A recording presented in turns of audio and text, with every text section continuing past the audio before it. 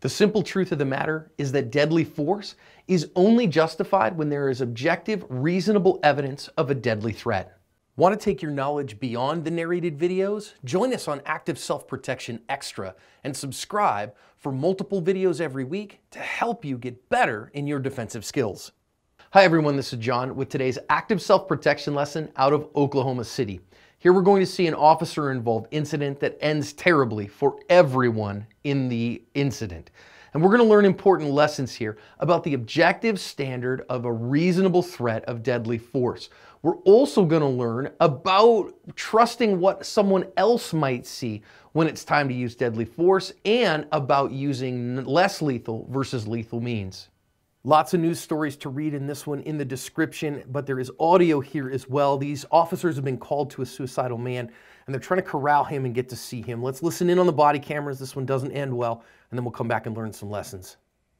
Come here, man. Hey, put it down.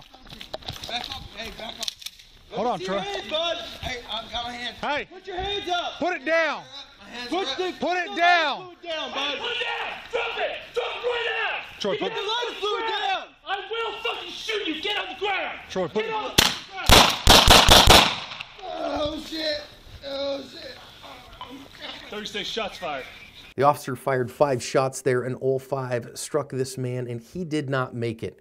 I want to go back and think about some lessons out of this one, friends. Honestly, I don't think this was a good shoot, and the officer that did the shooting is facing second-degree murder charges here. And I want to think about some significant lessons. The first one here, you see that our suicidal man has gone away from where the light was lighting him from the car.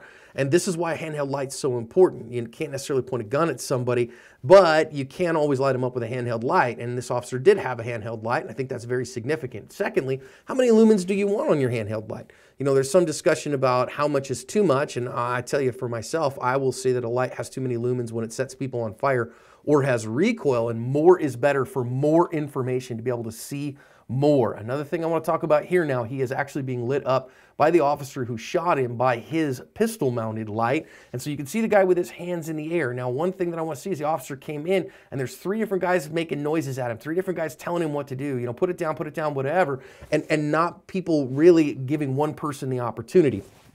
Now, when the officer hits him with the beanbag here, if you go read the news story, the officer who's being charged with his murder said that he didn't hear the beanbag shot go off, so this wasn't even sympathetic fire, but he saw his hands drop and he thought he was going for a knife. Friends, there's a lot of distance here, and you have to have objective, reasonable evidence of a deadly threat in order to pull the trigger, and this officer here is going to have a heck of a hard time describing that kind of, you know, objective, reasonable threat to him or to people around him.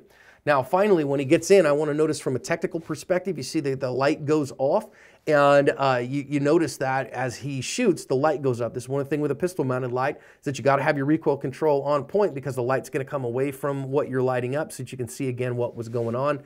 And then the officers here now have to figure out what the heck they're going to do, and the right answer, of course, is to start first aid as fast as you possibly can once you get him in some cuffs.